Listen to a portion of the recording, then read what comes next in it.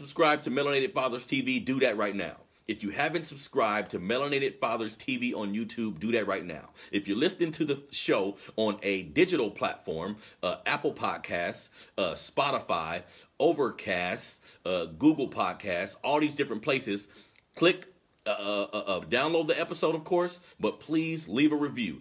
Leave a review, leave a review, leave a review.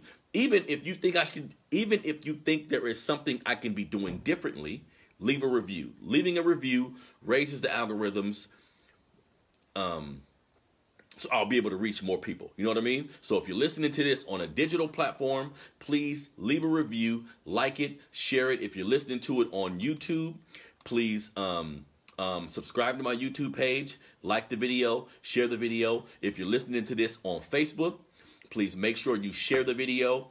Go to Melanated Fathers TV on Facebook. Like that page, share that page as well. Let's go. Now, this is something I just found today that I thought was interesting. I know this information, but, you know, I love history, y'all. I want to make sure my black people is aware. You know what I mean?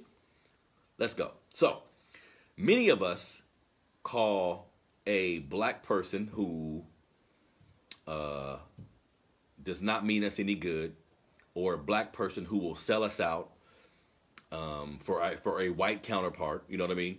Many of us, or a coon, a black man we call a coon, who obviously speaks negatively about us for a paycheck, or obviously puts himself in a situation where he has influence, and he uses that influence to shit on black people, sometimes not even giving the real facts, you know what I mean? So we have a lot of people, a lot of black men in our society who exhibit this behavior. And again, in my opinion, like I've always told everybody, if we're talking real revolution, if we're talking black people melanated people standing up the way we need to fight this system, if that's going to happen, the members of our community who are on the fence, the members of our community who obviously don't want to ride with us and are on the fence, so at any time they can turn on us. At any time they may think the grass is greener somewhere else and they'll fuck us over. Anybody who does that, we need to get rid of them first.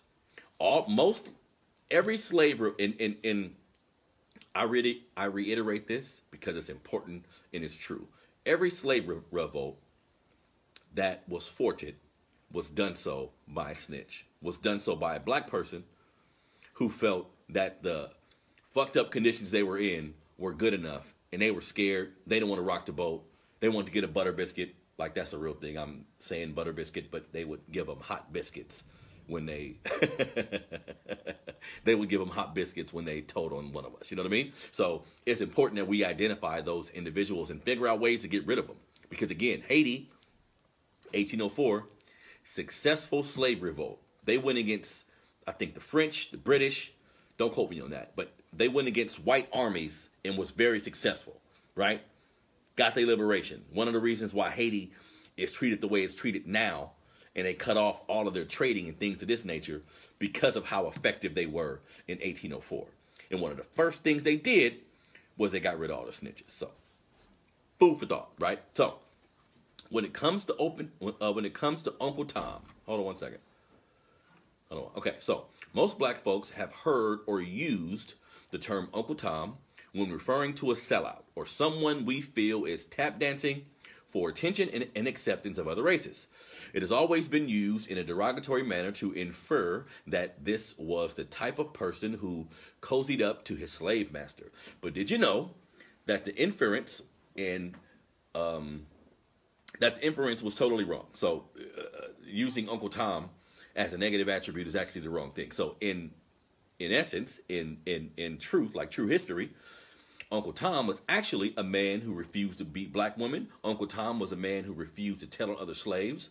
Uncle Tom was a man who put cotton in other slaves' bags at night so they wouldn't get beat. Uncle Tom was a man who helped 100 slaves get freed long before the Underground Railroad, right? So this brother was actually a writer. Uncle Tom was a man that, once free, established the first laborer school for other fugitive slaves. Now, his name was actually Josiah Henson. Josiah Henson was an author, abolitionist, a minister. He was born into slavery, Port Tobacco, Charles County, Maryland. He escaped to Upper Canada in 1830 and founded a settlement and laborer school for other fugitive slaves at Don near Dresden in Kent County, Upper Canada of British Canada. So we have to understand that we need to stop calling each other Uncle Toms. And maybe some of you guys have known this, but information like this is, to me, it's just interesting to know. But it's important that we get these terms correct, right? And learn history so we can create a different perspective. The actual name,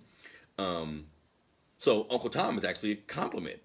Who would have thought it, right? So in actuality, Sambo was the sellout.